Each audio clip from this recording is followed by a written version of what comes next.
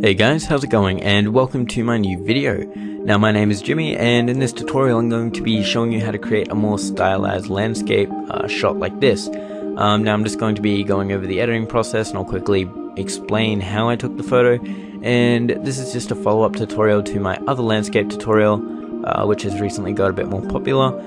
So thanks everyone for watching that, or if you haven't seen that, be sure to watch that, since I go over editing a more realistic kind of cool looking landscape shots. But for now, let's just get started on this. So I'm going to press I to bring up my camera information. So you can see I took this on a 5D Mark III, on a 16-35 lens at 24mm, 25-second exposure at f16 and at 400 ISO.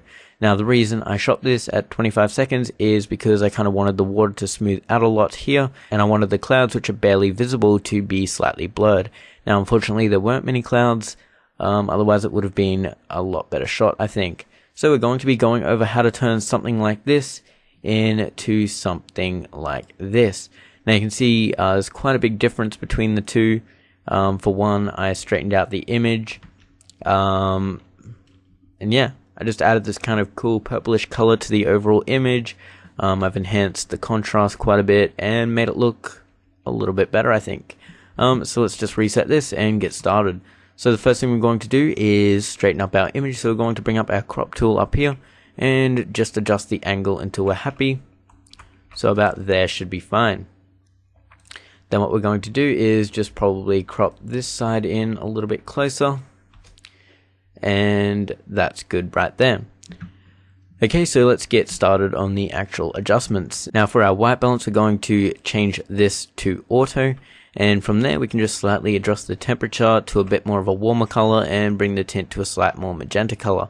Now you can see, since the final image had that kind of purplish split tone to it, and that is pretty much how we're going to do most of it with the tint slider here in just a moment, as well as the split toning column. Okay, so I pretty much correctly exposed this in camera, so I'm not going to touch that or contrast.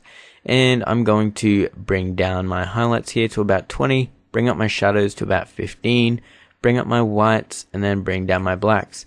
And you can see if we just reset that quickly, it's pretty much just added a bit more contrast to the image and making it look a bit more detailed. Now if you're wondering how I'm adjusting my sliders in small increments like that, I'm just holding my mouse over the slider and pressing the up and down arrow keys. Okay, so moving down to clarity, going to bring this up to 20, going to bring vibrance up to 30, and saturation up to 10. So now quick before and after, you can see there's quite a significant difference already. Now obviously this will vary depending on your photos, so don't think you can just copy my settings exactly, but this is just a guideline to show the type of things that you can actually do. So moving down to tone curve, going to set this to medium to add a bit more contrast back into the image. We're not going to worry about hue, saturation and luminance. And moving down to split toning. Now I'm going to set our hue value to 60 for our highlights, going to set our saturation to 30, our balance to 40, our hue on our shadows to 265 to get that magenta look, and our saturation on our shadows to 30. So you can see if we toggle that on and off, we're getting that kind of nice green and magenta, or brown and magenta kind of split tone happening, and I'm pretty happy with that. Now moving down to details, I'm going to use my usual sharpening, which is from SLR Lounge. So that is sharpening amount 70, radius 1.5, detail 10, and masking 30. Then we're going to add just a tiny bit of noise reduction, and that should be good about there. Okay, so moving down to lens corrections, we're not going to worry about enabling our profile correction, since I kind of like the slight vignette happening and I'm actually going to add to it. So going to our manual tab here, so moving down to the slider here, we're going to bring our amount down to about 15 and our midpoint all the way down to about 10. Now we're going to go down to post-crop vignetting down here and add quite a bit more. So we're going to dial this down to -20. We're going to make our midpoint all the way down to 0, our roundness -75, our feather 80, and our highlights 50.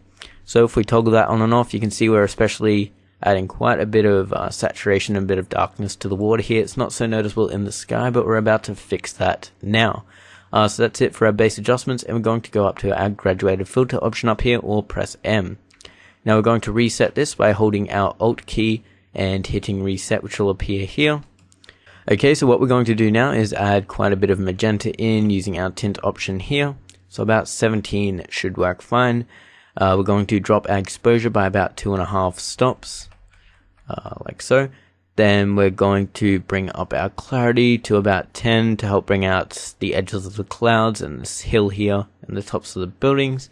Then we're going to bring up our saturation quite a bit here since we want that really magenta looking sky.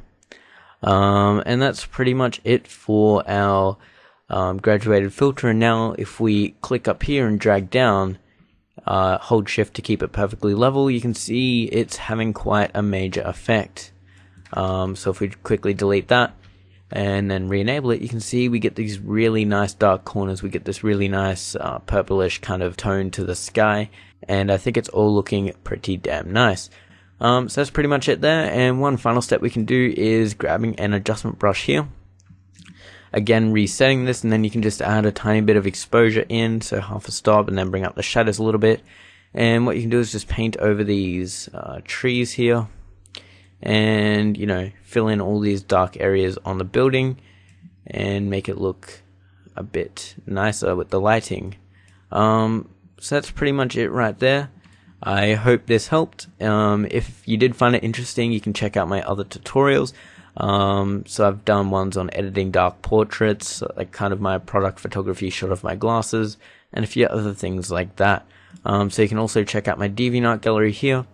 I made a tutorial for this yesterday. You can see the final image here of this one, which I've done a bit of a creative crop here and added a nice border to make it look kind of like a panoramic shot. So yeah, I've done quite a few tutorials on many of these photos, so be sure to check out my channel and consider subscribing if you'd like to see more. Now, as always, feel free to leave comments down in the comments section, suggesting other images you'd like to see, or even images you'd like me to explain how I captured them and stuff like that. So thanks for watching, and I will see you in the next video. Goodbye.